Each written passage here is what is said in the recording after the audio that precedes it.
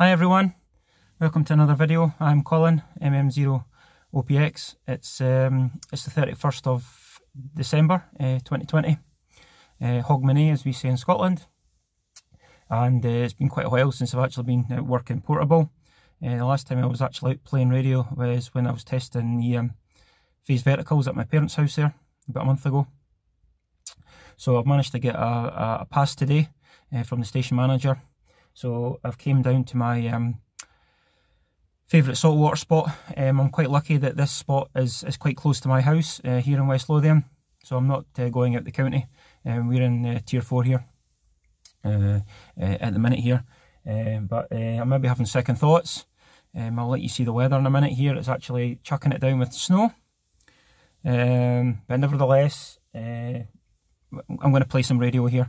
I'm not quite sure what I'm going to do. I believe I've got all the things here to test my phase verticals for 40 metres. Now, time of day that it is, it's probably not, again, like the last time, it's not ideal for working DX, daylight. But nevertheless, if I can test the, I've got the new box with me, which has end fire and broadside, so that would be good to test out here. It's just on a few European stations. Now, the spot that I've come to, there's a little peninsula, a little point, but I think the local estate has actually put up a load of boulders, and I think this is to probably discourage some of the idiots that come down here, maybe young ones partying, drinking, and so on. But nevertheless, it actually works out okay. I'll show you once I get things set up here. I've got enough coax here to make the run, so that's okay. So it looks like I'll be able to get set up. So just a quick view out the window before I start to get set up. So you can see that these boulders here, normally I'd be set up down in here, this little bay down here, which is really close to the operating spot for the antennas. But that's fine. I've got enough coax with me. Snow's not too heavy. I don't have a big jacket unfortunately, but never mind, I've got a warm van. So let's go and see if we can get things set up. So back in a little bit. So I think the big man upstairs is looking after me today. The snow's disappeared, but the rains came, but that's okay. It was pretty much dry for the hour it took me to do the setup. So this is the phase verticals, if you haven't seen it before. So these poles are the Life's a Breeze 6 metre pro pole, and this is my my favourite pole of the moment. It's comparable in terms of wall thickness quality to the Spider Beam 12 metre pole. There's really no other pole of this size that comes close. So for anything 40 metres and up, it's absolutely perfect. The 5 metre poles that I were using, they were just too short for linear loading on 40. You can see the end of the 40 metre element there. You need to keep this element, the end of the element, up off the ground to get a decent match. Each antenna has about 16 radials. Quarter wave radials, or total length, each antenna. So that's the one antenna. This is the second. It's identical setup. Both antennas are set on 7.15 initially, before I connect up the phasing network. So you can see the coax cable coming back. Now each of these lines are 157 degrees, and these come back to, call this the switching box here. So you've maybe seen this if you follow me on Twitter. So this is the delay line. This is 39 degrees delay line and 157 degree phasing lines. This is the line that goes back to the radio, and this is the control line which switches the relays for east, west and broadside. The match is looking okay. It's just under 2 to 1, which I think is kind of normal. I should have said that the spacing of these antennas is 1/8 wave. Normally it's quarter wave, but this is a design of, I don't have the actual design from the ON4 UN book, but this is the one that I'm kind of following. A few people I've seen have done this for 20 metres and they get good results. And I'll also do that, because with the Chrisman phasing system, all I need to do is change the phasing and delay line, and I can change bands. So if I had these on 20 metres, then that would be 2.5 metres separation. But yeah, not a bad day now. Certainly not complaining. Not a lot of people out and about, which is good. So let's have a look back at the radio end. So I have the radio set up, the 705. I was going to bring the TS590S to get 100 watts, but I thought no, this is really my favourite radio just now. Okay, it's only 10 watts, but it's just a beautiful radio to operate. So I'm going to leave it in the box. I know some people have commented it may overheat, but I'm only using SSB, and I probably won't be doing too much talking, so it should be okay. You can see this is a switching box here. The LED's on at all times. This is just indicating that I've got power connected to it.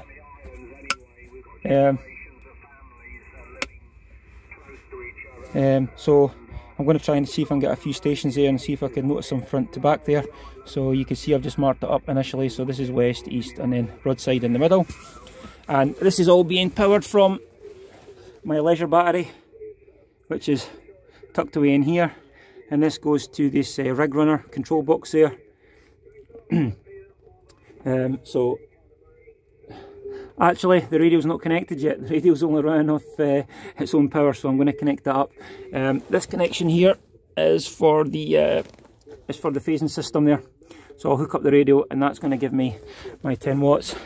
I'm just going to start up my laptop, and let's see if we could work a couple of stations. Yeah, Mike 0 Oscar Papa X-ray portable, over. Yeah, Roger. Mickey Mouse 0 Ocean Papa X-ray portable. Hello, Colin. I see our first contact ever. Nice to copy from the portable station. You're 5 and 9, over. Roger, you're also you're about 5'9" plus 20. What's the name, over?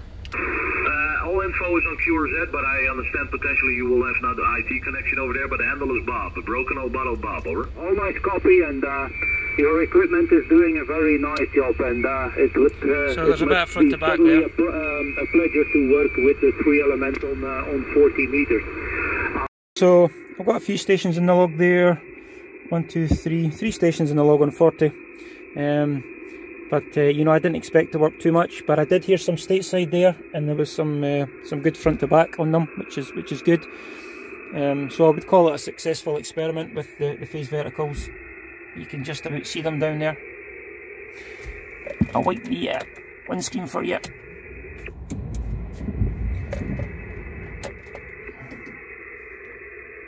It's hard for you to see, but they're kind of here and here. 705 is working well. I've been calling CQ for quite a while. I've run it in this box, and it's not actually heated up, so that's really good. So I have my laptop. My laptop's actually connected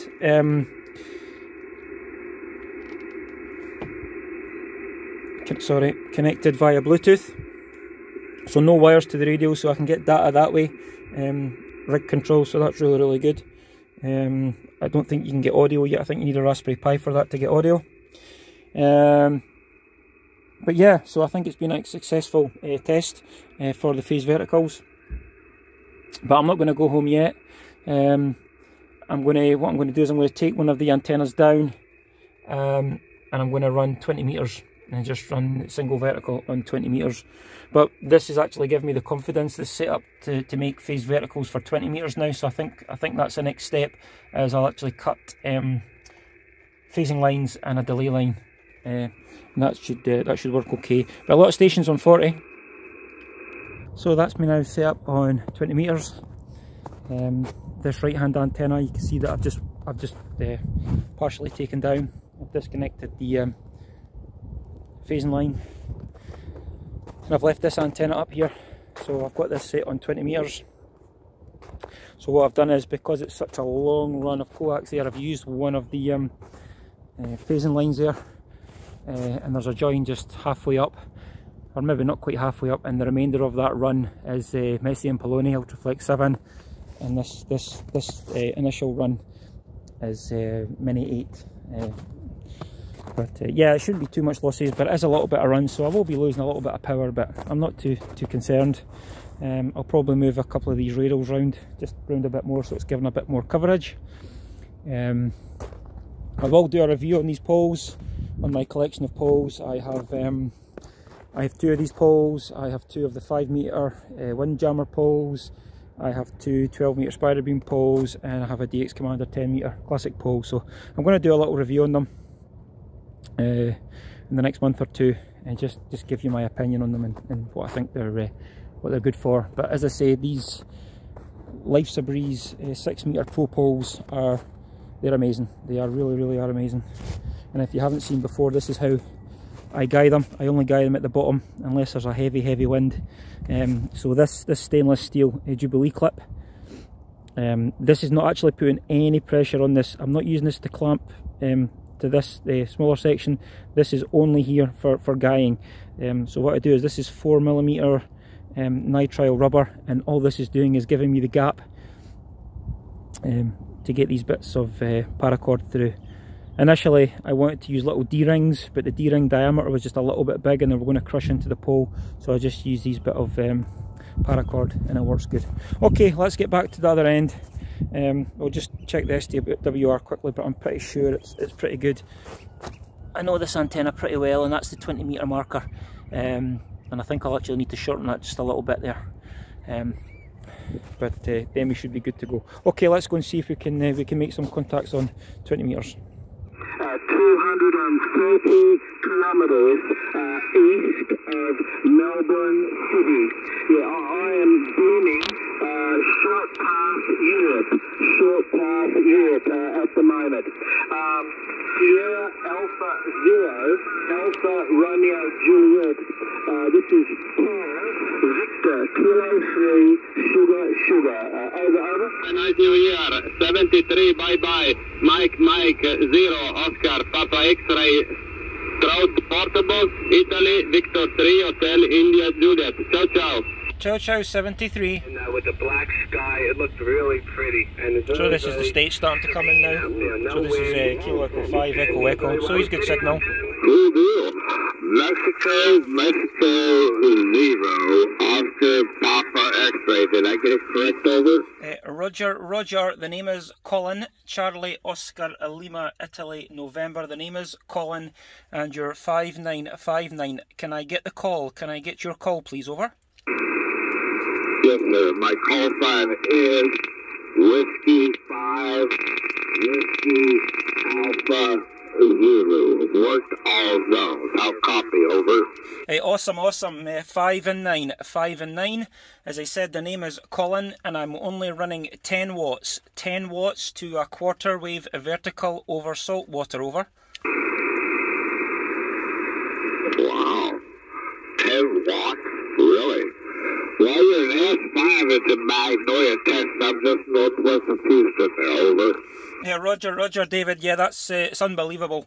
Yeah, you're my first stateside contact, I think, on SSB on the Icom 705. But I am working over Saltwater. I'm just outside the capital city of Edinburgh. We had snow today. It was snowing, but now we have some rain, so it's about 2 degrees Celsius. Not quite sure what that is in Fahrenheit, but I'm sure it's a lot colder than it is beside you there, David. Back to you. Whiskey 5 Whiskey Alpha Zulu MM0 OPX portable. Can you do your name for me again, over? Do your name again slowly, over. Roger, David, the name is Colin. Colin is the name, like Charlie, Oscar, Lima, Italy, November. Charlie, Oscar, Lima, Italy, November. Colin is the name, over. Yeah, gotcha, Colin. Gotcha. God bless you there, Colin. God bless. I hope you have a great upcoming New Year's there, over. Roger, David. We'll wish you a happy New Year, and thank you very much for taking the call. Getting into Texas this morning has been absolutely great, so thanks for taking the call, and we wish you all the best there. Whiskey 5 Whiskey Alpha Zulu MM0 OPX portable. God bless you, Colin. God bless. Thank you so much. That's a good one. 10 watts portable. Lord have mercy. Right, we're going to wrap things up here. It's been a really good session working portable. First of all, working 40 metres with the phase verticals, couple of contacts on 40. I did notice some front to back still, which was good. running these verticals, I was running them linear loaded on 40, and that's what I wanted to test, how they worked when they were linear loaded, and they seemed to do fine. The match was okay. Back at the rig, the SWR was about 1.7, but that's nothing, you know, that's fine. That's just how it is. And then I changed to 20 meters. Heard a few VK, a few ZLs, nothing really strong, but you know, I couldn't break the pile up with the 10 watts. And then I was scanning about the band, and I heard a stateside station looking for callers into a net, so I gave a call, and it turns out it was a station in Texas, and he couldn't believe, you know, running 10 watts. Well, you've seen the clip. So yeah, an excellent day. I've kept up my 100% record of working stateside from this spot. So yeah, I mean, I could have brought the TS590 Sugar, but you know, I think working 10 watts is a real challenge, and I'm really enjoying using the 705. It was also being able to use my laptop and connect it via Bluetooth to the 705, so that was wireless. I also got a new power adapter for a cigarette lighter adapter for the laptop, so because the battery's not great in it. So I had that working, testing out, that's all good. And of course the 705 has the voice keyer on it, so you can just leave it running, and that's great. It saves your voice. I really hated calling CQ for ages, especially when you're running QRP, because you're going to be doing it for a while. So good to get out. Last day of 2020. Please everyone, stay safe, and going to do I've got a few videos lined up. As I said, I'm going to do some videos on my fiberglass poles collection, a little review on those. On the phasing setup that I have, I'm going to do a bit more in-depth video. I'm going to kind of try to demonstrate the kind of basics of phasing. I mean, this project took me probably 6-8 months to bring to fruition there. I'm not an electronics guy, I'm not an electrics guy, you know, reading circuit diagrams is really not my thing, you know, but it's something that I've learned to do in order to make this setup work there. So now I've got the confidence to cut lines for, because it's Christmas phasing, I can just cut phasing lines in a delay line. So I'm going to make one for 20 meters, and I'm also going to make one for 80 meters, and that's the one I'm looking forward to most, getting some gain on 80, and obviously on 80 it'll be linear loaded again. That's why I wanted to test it out with linear loaded on 40, so I know that I think it's going to work linear loaded on 80. Now, if you've not subscribed to the channel, please think about doing so, hitting that thumbs up button, or even if you don't like the channel, don't like the video, hit the thumbs down. You know, that's fine.